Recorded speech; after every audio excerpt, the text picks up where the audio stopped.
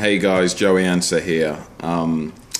This is the episode 1 Q&A video where I'm going to start things off by answering the questions you guys put in for episode 1. There are a whole load of questions. We had over 200 comments to sift through, so I've tried to pick a range of comments that are very episode 1 specific or questions that a lot of you guys have asked. So without further ado, let's start off the process. Robert Bartlett asked, how did you decide when to speak English and when to speak Japanese? It just seemed like a great balance between the two languages. Good question. We wanted this series to be bilingual from the get-go because that's the only way to get an authentic telling of the Street Fighter story. You and Ken trained in Japan, they're naturally going to speak Japanese. However, Ken is American, he speaks English naturally. We would have worked out that you would have learnt English from Ken, hence having somewhat of an American accent when he speaks English. Also, Goken would have encouraged you to learn English because he knows that one day Ryu's going to have to take his own Musha Shugyo and go out into the big wide world, and English is one of the most widely spoken languages in the world. So in the same way that Goken learned English from Gotetsu and Sayaka, he's passing it down. So for anyone wondering, oh, why does you speak English so well? There's a reason, because they're gonna end up going to America one day, and Goken, as a kind of father figure and sensei to Ryu, knows that it takes more than just martial arts skills to do it. So we consulted Togo Igawa, who plays Gotetsu, and Goma. He was also, for you, those of you who don't know, he was the Japanese language specialist. He translated all of the Japanese sections of dialogue. So I was working with him alongside Chris over a year and a half ago, going through the script, going through those sections that needed to be in Japanese and making sure the nuances were right. Togo, also, his wife is English. Now, she speaks fluent Japanese as well. And it's interesting when you get mixed culture, mixed race couples that speak two different languages, in which both parties can speak both languages, to ask them, when do you speak English, when do you speak Japanese? Now, sometimes he would say, if we're joking about something, it may be more fitting to use Japanese, or if they're having an argument, Japanese may be used in preference of English, etc., etc. Or sometimes he will ask her a question in English and she would respond in Japanese. So there is this kind of natural flip and switch between the two languages depending on what you're trying to articulate. And we try to put that into the series. When Goken is teaching something traditional martial arts wise, he typically uses Japanese. When he's trying to get through to Ken on more of a emotional or personality level, he'll sometimes appeal to that side of him by using English, whereas he'll speak to in Japanese more, for example. So we went through until it had a good balance and a fit. There's almost about 50-50 English to Japanese throughout the series, and certain times, I think a lot of it stayed the way we scripted it, but occasionally Akira may say, I think it would be better to say this line in Japanese, not English, and we would incorporate that. So there was a little bit of chopping and changing, but it was all agreed quite early on what was going to be in English, what was going to be in Japanese. Hope that answers your question, because you're first up, you get the most in-depth answer, but I'm going to try and speed things up, make them a bit more concise. Question number 2 was from Mark Philip Bernard. Could there be a functional purpose to the Ansatsuken gloves? They don't seem to cover the part of the knuckles that does most of the striking, so I can't help but feel that they're purely aesthetic. Good question. When originally looking at the design of the gloves, I asked myself the same questions, as did Chris. What we both figured is that, look, most people think of gloves as something to protect your opponent. By covering your knuckles, they're going to kind of protect the opponent. Where we saw these Ansatsuken mitts as they cover the back of your hand to give you increased blocking power, defense against other attacks, but it keeps the knuckles exposed so you can still connect and do maximum damage. Given that the style is a killing art, the practitioners would have had very conditioned knuckles in the same way old school karateka would do endless hours on the Makawara board and whatnot. So yeah, that's my explanation. The Ansatsuken mitts, they're designed that way because they're there to give increased defense when blocking attacks, but give maximum offensive destruction by having hard knuckle on bone when you impact. Third question from Andrew Welbeck. Hi guys. For the first episode, my question is, how hard was it to choose a style of clothing for Mr. Masters, Ryu, and Ken, considering we hardly ever see them dressed as civilians? Well, that's a good question. In terms of, there weren't many references, but if you look at the Street Fighter II V series, Ryu dresses quite simply, blue jeans, white t-shirt, and I think that goes well with his personality. We had a great costume designer, and ultimately we gave her, myself and Chris gave her briefs. So she came up with mood boards, Back to the Future, The Goonies, all sort of classic films from our childhood when we grew up that really defined the 80s and 80s fashion. We used as kind of mood boards and thought, okay, well, if these kids existed in that time period, they would dress much in the way that other kids then did. Ken, naturally, you can see we've always tried to incorporate some kind of red into his civilian gear, that like red is really his colour, so there's always a little bit of red in whatever Ken's wearing. Ryu sticks to slightly more primary and muted colour palette. There's always white in what he's wearing that goes with his colour. Mr. Masters as well. Just comes to having good costume design, doing your research, seeing what fits with the character. You'll try certain things on an actor and you just say, it may be accurate to the time zone, but it just doesn't look good, or that's not you, or that's not Ken. And eventually you find something like, yeah, that's the one. Question number 4. One of our super fans, Kevin Jason R. Oriado. Since you guys created the character Gorma, does Capcom have any plans on putting him in a new Street Fighter game? I would so love to play Gorma. Good question and good request. He was a character that was completely devised by us. He does not exist anywhere in the Street Fighter universe. I'll add something on to that Gorma question because there have been a whole load of other Gorma questions. A lot of wanted to pay homage to a lot of these anime and Japanese kind of storytelling where there's often a crazy character, there's often a kooky, often inexplicably so, character thrown into what is often an otherwise fairly serious script. A good example would be 13 Assassins by Takashi Miike. And you have that crazy guy who sort of lives in the forest who ends up helping the samurai at the end. And he seems seemingly invulnerable as well. You actually think at the end, is this guy like a Tengu? Is he meant to be a forest spirit or not? So we wanted a character like that that would give some comic relief and would abuse Ken. It's just, you know, our funny sense of humour. Wouldn't it be funny if this guy just has, you know, was racist against Ken? But then we can use that later as a plot point that drives Ken to overcome some element in his training, as you see with his Hadouken when he finally does a full-length Hadouken. And then it was like, cool, why don't we have this guy be Gotetsu's younger brother as well? So what started off is a kooky character that would add breadth to the world, because you got to remember when we started writing the script, it's just Ryuken Goken, and it's like where is everyone else? We need to see evidence of other people that live in this world. So by having this crazy fisherman character that's always there when Ryu and Ken are training by the lake, it adds a bit more dimension. It gives someone else for the characters to bounce off.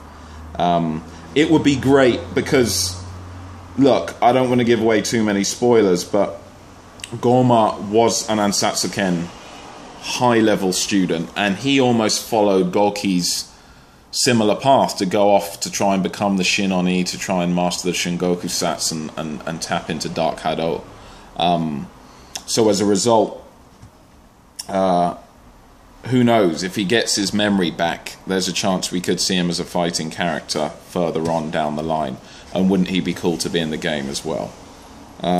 Question number 5 from Ryan Miller. In the beginning scenes while running through the forest, how many takes of Christian kicking Mike did you do? I can imagine several ways for that to go wrong. Did you guys clear out that path yourselves, or was it just there and ready for you? There was an existing or multiple paths going through this forest in Sofia, Bulgaria. We had to really be sure to clear glass out of the ground, stones and glass. There was a strong risk that these guys could cut their feet. And again, it would be very, very easy to put these guys in trainers, but Ryu and Ken are that hardcore that they do everything in bare feet. They've got those conditioned martial artist bare feet, so we didn't want to cheat on that.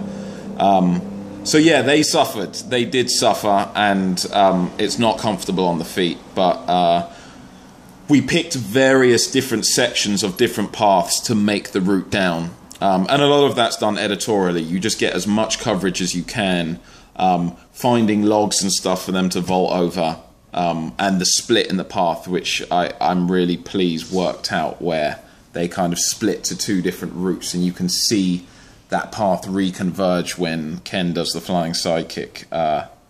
So yeah, it was a good half day filming all kinds of different paths, them running down. Number 6, question from Abigail Chand. Hey Joey, Christian, the SFAF team, how much input did you guys have into the design aspect of the sets, costumes? Did any of you create drawing sketches to show exactly what you guys envisioned for the series? If so, will those sketches be included in the book that will accompany the series? Great question. Massively. Creatively, there's nothing that doesn't go by us first. We all wore a lot of hats on this series. Now, you've got to understand that Christian Howard is a really talented artist and did a degree in art and design. So he's great drawing, he's great at storyboarding, so visually we can discuss something and Chris has the ability to knock it up very quickly. So I knew what I liked costume-wise, and ultimately the buck would stop with me, but I really put a lot of kind of responsibility onto Chris in terms of like the dojo designs. It's amazing. Both Gotet's and Gorken's dojo, Christian did the original sort of architectural designs of them with dimensions and heights and stuff, and did a lot of research at various dojos and traditional Buddhist temples and things like that in Japan. Same with the costumes. Chris had done a whole load of sketches that then, working with Emily Rose Eaxis, our costume designer, we had very specific, certain things weren't open to interpretation at all. They had to be exactly as either myself or Chris or both of us decided this is how it must be. And Emily Rose worked very well bringing her ideas to the table on how to bring what we wanted to life and make it work. Even things like the frayed sleeves on Akuma's gi. I mean, you've got to understand, for them to stand out in the right way, you need to actually sew wire into the fabric so it sits and holds in the right way. It's not a matter of just cutting shark's teeth into your gi, which is why you won't see any cosplay costumes that look as authentic as ours, because like you really got to work a kind of inner structure sometimes into something as simple as frayed sleeves. But yeah, the production design book will show all of Christian Howard's original dojo designs, his costume design work. We'll see Emily Rose, our costume designer, all of her fantastic design work. We will see Antonello Rubino, our production designer. He took Chris's original dojo designs and then, working with his draftsman, Ricardo created this hyper detailed full architectural drawings, which was then what we went on to build. The set designers built and constructed these things. So you're going to see all of that, as much as that as possible we're going to put into the production design book for you to see. Number 7, question 7 from Ryan Neal. First and foremost, thank you for doing this series. Thank you very much. It's the best live action adaptation out there and definitely raised the standards. The locations used in the series and in Street Fighter Legacy were awesome. How long did it take to scout out these locations? Legacy, that's in the past. we naturally scouted. We actually shot Legacy, for those of you who are interested, in a place called Ashridge Estate, north of London, near Hertfordshire. For Assassin's Fist, the location scouting process happened over 2 years ago. So a long time before we started filming, we went over to Bulgaria. I had already shot a film there in the past, so that was one of the reasons I wanted to shoot there. And for example, there's a film called Ninja that my good friend Scott Adkins stars in, and they built a big Japanese dojo plus compound in Bulgaria for that film, and that set was left standing for many years. So I was hoping that we could take that set and just kind of spruce it up or modify it and use that for Gotetsu's dojo. But by the time we came ready to film, they had converted it into a Turkish bathhouse. So it was like, okay, well, that goes up in smoke. So we ended up building and designing our dojo from scratch, which I think worked out for the best in the end.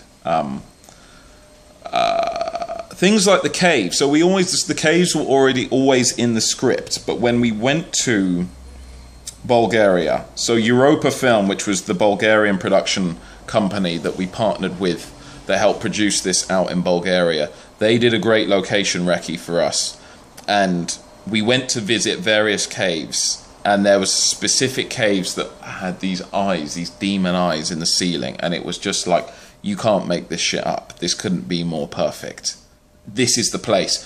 So then those eyes were then written. I went back and we added them into the script and made them a real feature of the story. So you get happy coincidences like that. You already have your locations written in your script. You then try and find those locations, and sometimes what you find is far better than what you had hoped for, and then that ends up becoming part of your script. So yeah, there you go. Question 8 from Invince Missots. You guys must have dreamed of this every night for the past years since Legacy, or heck, even your entire life. Mind telling us the emotions and the reactions from members of the original Legacy team felt seeing Ryu, Ken, Gorkin, Gorky, and Gortets in the flesh in their gis in the dojo? It's amazing. You know, you kind of... making a film from a producer point of view, if it's your project you're developing, it takes so long. It's such a long road to get there, and so much is on the line. So when you're actually there and your dojo's there and you're in the mountains and you see Ryu and Ken come out of their trailers, you know, with hair and makeup and costume on, and Gorkin's there and the Makawara board, it's amazing. It was such a cool, you know, by all rights I should have got severely ill making that film, because I was directing it, I was a writer on it, I was starring in it as well, I was choreographing and training the rest of the actors. I was doing 20-hour days working, with lucky to get 5 hours sleep every night for 7.5 weeks. So stress, overload, pressure. But being out in the mountain air every day in the sun, seeing my fantasy come to life, that's the most energizing, enriching, and working with friends, people I love, people that I'm close with. It's a great feeling, and it's amazing the kind of healing effect that can have. Otherwise, if I wasn't happy and I wasn't living my fantasy, you know, I probably would have fallen very ill on that film. But it was great, man. It's hard to put into words, because you got to take into account, as you said, all the years and stuff. But it's amazing. It's something I cherish, and sometimes you're so busy at the time that sometimes you have to snap yourself to, I must take this in and appreciate it, because filming will stop and we'll be back in London or whatever, and it will all be gone. It will be like a dream.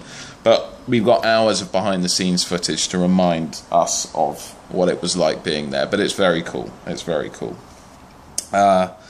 Question 9 is going to be a long video. It's going to be over 20 minutes. Why does this always happen? Okay, question 9. Reality Nichols. If Ryu's ki is a cool wave and Ken's zone is warm or hot, what is Goken's ki flow like? Good question. We didn't address that. From my experience, having done Japanese martial arts, I did Bujinkan Ninjutsu for many years, over a decade, and unlike Chinese Kung Fu styles that use different animal styles, a lot of Japanese Budo martial arts have different elements. So you could do the same technique with an earth ki, or a fire ki, or a wind ki, or water ki, or nothingness, you know, mu. I would almost say Gokhan has an earth key. He's very grounded, he's very strong, he's very steadfast. His demeanor, his manner, the solid nature of his techniques. So yeah, if he had to have a key type, I would say it's an earth key. Question 10. Alexa Bartolov, you really presented the bond between you, Ken, and Gokhan like it should be. You did an amazing job. Did you train or spar together before the shoot? Or did you produce all that chemistry right there on set? Luckily, Akira, who plays Gokhan, was cast out of London, and he lives in London. Gotets, played by Togo Ogawa, he lives in London, as do I and Christian Howard. So we all got to spend a lot of time getting to know each other. Particularly, most importantly, Christian Howard and Akira, to build up that relationship between master and student. Not the same amount as Mike. Mike, obviously, over Skype. Christian and Mike got to know each other through Skype. I had met Mike in LA previous. Mike and Akira didn't meet until they were in Bulgaria. But look, Mike is a super affable guy. If you can't tell already from his videos, it's very easy to make friends with Mike very quickly. Chris is a real joker. And likes to keep things light. And Akira is just...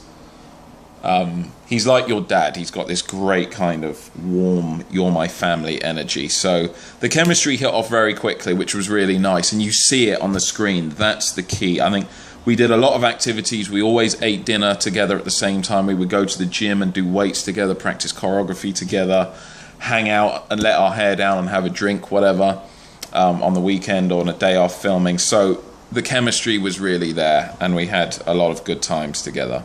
And it shows on screen. Right, last question I'll try and squeeze in for Sarfaraz Janjua, another super fan. Okay, he's got a couple of questions. Where you guys filmed is such a beautiful part of Bulgaria. You truly created the perfect Japan for Ryu and Ken. How did SFAF end up in Bulgaria, and were there ever any other locations in mind before? I've already answered a bit about why Bulgaria. Good crews, it's quite cheap to film there, close enough to London that we're not having to travel a million miles away. We did consider New Zealand. Last Samurai was shot in New Zealand, which doubled for Japan. We did consider Canada at one point as well, but Bulgaria ended up being the best fit, and it really does do well in terms of doubling Japan. Number 2, the lake run. Was it done in one take, and how long did both Mike and Chris run for? It wasn't done in one take. It was lots of setups of lots of different sections. Easily, you know, third of a day, I don't know, a good few hours were spent doing that non-stop. And they had to run a lot, you know, bruised soles of feet on hard, compacted earth. His last question. Casting the younger Ryu and Ken, great choices, but what did you guys go through? Did you guys go through a few people before finding them? Look, it costs, from a production point of view, unfortunately, unless you have unlimited budget or huge budgets, some of your casting choices are restricted by where. If you've got to fly in a kid actor for Ken from America, with per diems, with hotels, with flights, with a chaperone, suddenly that's a huge chunk of money that could be maybe better spent on screen. So we were under pressure for some of the slightly smaller parts to cast them from Bulgaria. So both the brilliant actors you saw playing Ryu and Ken, little Ryu and Ken, and even baby Ryu, we cast out of Bulgaria. And yeah, I think we got good matches and we were happy with their performances, and I'm sure they're chuffed to bits to be in a show that's going to be seen by millions of people around the world. So at almost 25 minutes, that sums up this video. We will put up the episode 2 post soon, and then you'll get your questions in for that. And hopefully Christian Howard will take over answering your questions for episode 2. As you can see, the Ken theme, the Ken single, is now out and available to buy. Please do support the series, buy the album. It's really a great soundtrack by Patrick Gill, and the songs contributed by Ryan Ansah, my brother, and Daniel Brain. The Ken theme, Fight the Fight, Playing to Win, they're all great, so please do. It's a purchase you won't regret, And you know, I love score music. Just as a little random fact, almost all I listen to is movie music, because it's kind of really designed to drive your emotions and drive your imagination. You know, so much of the emotion you feel when you watch a film is actually being engineered by the music. So I think if you're a writer, if you're a creative out there, listen to more score music. It's really going to enhance your imagination and your creativity and your depth. And a lot of love and passion and nuance went into creating the Assassin's Fist score. So if you haven't bought it yet, do check it out. You won't be disappointed. And you'll also be supporting us, you know. So thank you for taking the time to watch this. I hope you enjoyed the answers to the questions. And check back for the episode 2 link. Get your questions in and we'll do it all again. And we're going to keep doing this through the whole series. Cool. Good to speak to you guys. Bye-bye.